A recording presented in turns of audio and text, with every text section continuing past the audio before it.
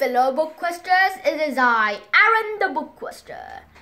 Today I will introduce you to this mighty book, Framed, a Toast Mystery by James Ponti himself. This book is about a boy named Florian who has incredible mystery-solving skills. His brain uses toast to solve mysteries.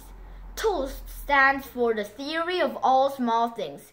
Basically, it's the technique that Florian invented so he could solve mysteries.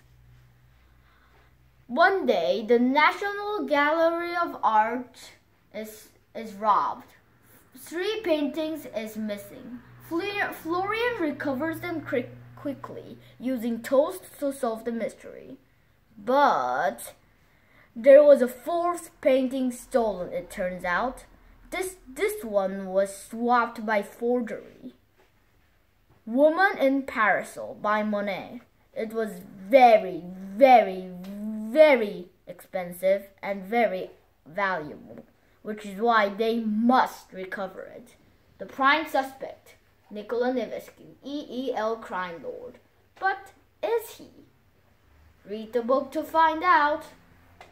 Like always, your BookQuester, Aaron the BookQuester.